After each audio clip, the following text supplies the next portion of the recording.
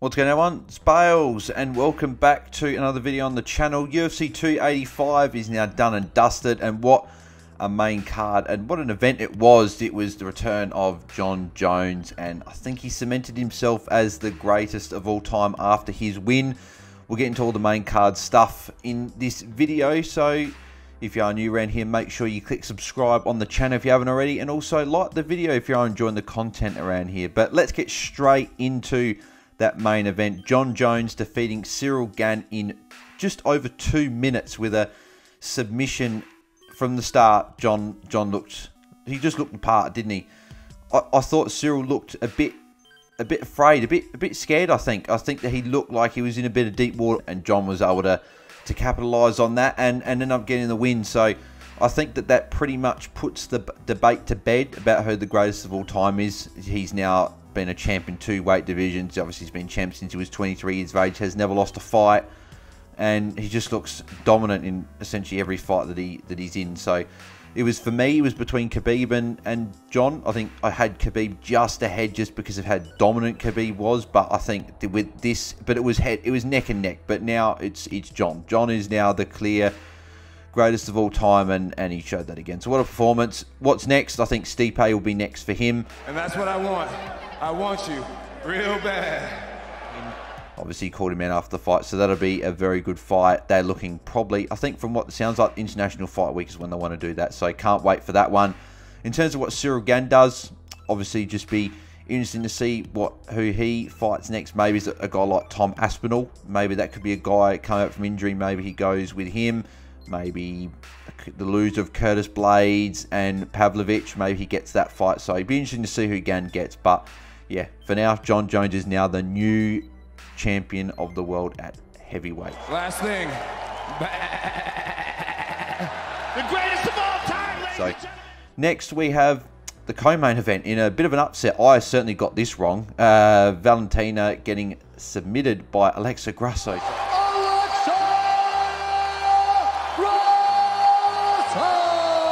I think Valentina, after round 1, I think Alexa got the first round. It was a fairly close round. I think Alexa got it. But from then on, I think Valentina sort of stamped her authority in the 2nd, 3rd rounds, and even the start of the 4th round as well. It was a close round. Then she made a mistake. She went with a spinning kick. Alexa was able to sort of catch that and sort of get her in a submission, grab her back, and it was really in the blink of an eye that she was able to get that into that position. So good on Alexa. It's just that those Mexicans, they've got so much heart. You can never finish them. They're just incredibly hard to finish. And they, as I said, they got heart of a warrior, and Alexa showed that. So she was able to get through the fire of rounds 2 and 3 and push through and able to get Valentina. So I think that demands an immediate rematch. I think Valentina's earned that right. I think she's defended the belt 7 times before, obviously losing it today. So she's been on an incredible run. So it is only fitting that she gets a immediate rematch. So that is what I think is next there.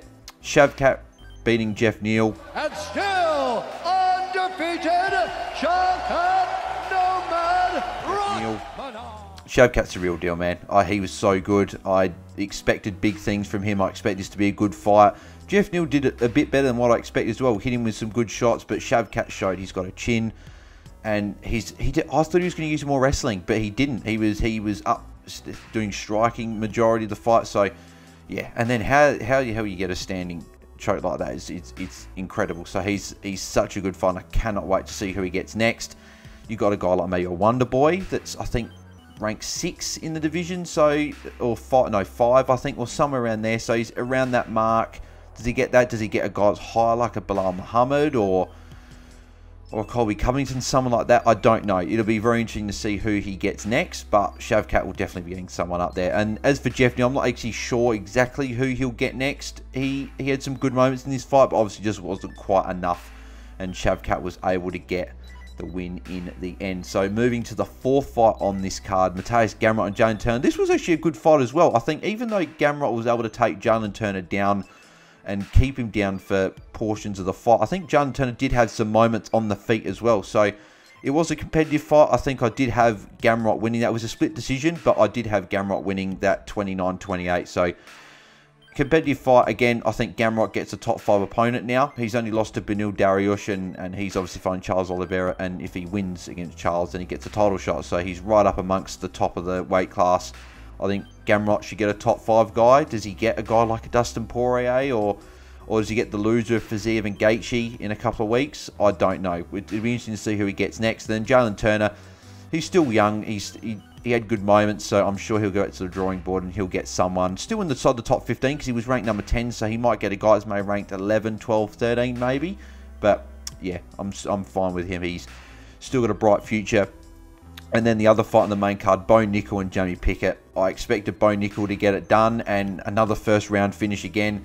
Another submission. He's just incredible with his wrestling. So it took him nearly 3 minutes this time to get it done, but it's a step up in competition from obviously the Contender Series. But still being able to finish an opponent that quickly, it's incredible. So he's on a pretty quick trajectory, I think, at middleweight to be getting a sort of a ranked opponent. I don't know if we get a ranked opponent just yet. He's only had 1 fight. It's only his 4th fight in his career, so I would imagine it'll be a few more fights before we see him get a ranked opponent, but he's looking the goods at the moment. So let's see if he can continue on that path. And then Jamie Pickett as well. Like, what can you really take from that? Not too much. Bo Nickel was going to be an incredibly hard test for him. Jamie's got a lot of experience. He'll go back and he'll get another fight, I'm sure. But yeah, it was Bo Nickel was a very tough opponent to come up against. So, but that was the main card. Obviously, with in terms of the bonuses and stuff, obviously Jeff Neal and Shavkat got the fight of the night. That was an incredible fight. I love that fight from start to finish. Just some other ones from note from winners from the card as well. Cody Garbrandt defeating Trevin Jones. Trevin Jones did actually finish the fight really well. Got Garbrandt out, him with a couple of shots and got him on the ground. And luckily Garbrandt banked the first 2 rounds. Otherwise, that could have been a bit interesting. But yeah. So it'd just be interesting to see who Garbrandt gets next. Hopefully he can continue his rise up the top, because obviously it's a bit of a fall from grace from being the bantamweight champion, and then now he's sort of I don't even know if he's ranked at the moment. So he might be ranked after this, but he wasn't before. Dricus du Plessis, I love this guy, man. He's so good. Another finish again. Finished Derek Brunson at the end of the 2nd round. His team threw the towel in. He got hit with a lot of shots. So Dricus just continues his rise up in the middleweight division now. So Derek Brunson was, I think he was around the top 5. He might have been 5th or something. So he's right up there. Dricus is going to get another guy that's in the top 5 now. He's right there. And it's good for the middleweight division, because it'll be interesting to see if Izzy or Pereira, the winner of that fight, because if Izzy wins, they're probably not going to do a trilogy fight straight away. They'll save that maybe for a little bit down the line. But then if Izzy was to be champion, he needs new contenders. Whereas if Pereira's champion, maybe Dricus is caught in a little bit of a logjam, because Whittaker's probably deserving of a title shot against Alex Pereira. Then you've got a lot of other guys that did lose to Izzy and Pereira's next. So it just opens up more matchups. So I think for Dricus, he'll be hoping Izzy wins, because I think Dricus gets it might even be fast-tracked to a title shot, because he's the guy up there that hasn't had a shot. Amanda Ribas defeating Viviane Araujo with just unanimous decision. 29-27, 30-26, and 30-27. So not a good win for her. I think Viviane Araujo was, I think, 7 in the rankings. So, and I think Alexa Grasso defeated her in the last fight, and that got her a title shot. So Amanda Ribas is right up there. Probably needs another win or 2 before looking at a title shot, but it's a good win for her. And then Ian Gary gets the win over Song Kenan, 3rd round finish, 4 minutes 22. So nearly at the end. So it was good to see him go nearly the full distance, but still get that finish. So he looks like a great prospect at welterweight. So looking forward to seeing who he goes next. And the other guy I just want to mention is, the other 2, so I want to mention as well, Cameron Simon defeating Lamona Martinez. He's a great prospect at bantamweight. I'm really looking forward to seeing who he gets, because yeah, he's undefeated. I think he's 8-0 now. So be good to see who he gets. And then Tabitha Ritchie as well, defeating Jessica Penne by submission through armbar. So very good performance from her as well, and she's put herself right in the mix in the weight class as well. So plenty happening out of that. Next up, we've got UFC 286, which I think it was in a fortnight. So it's Leon Edwards taking on Kamaru Usman in the trilogy fight. I really don't know how that's going to go. It's going to be very interesting. Can Kamaru bounce back and get that win? Can Leon beat Kamaru another time? Obviously, it's going to be not that high altitude, so obviously there won't be any excuses of like the wear and like the wearing on the body because of the high altitude. So it'll be interesting to see how that fight goes. And yeah, then you've got Rafael Fiziev and Justin Gaethje. If the winner of that fight puts himself again right up amongst that title shot picture. So yeah, very interesting. Then a few weeks after that, we've got Israel Adesanya and Alex Pereira, the second fight. So, and hopefully Izzy can get the job done because Izzy's one of my guys. So, but yeah, Alex Pereira is so good as well. So it's going to be very interesting to see who gets that fight. So we'll be back for the preview for that one in a couple of weeks. But until then, appreciate you guys tuning in and watching the video. If you did enjoy it, make sure you leave a like on the video and subscribe to the channel if you haven't already. We're trying to reach 1,000 subscribers. So you just click the sub button. It takes 2 seconds and it does really help the channel out. So I appreciate all you guys' support. And all the social media links are in the description below. So until the next video, I'll catch you guys then. I'm out. Cheers.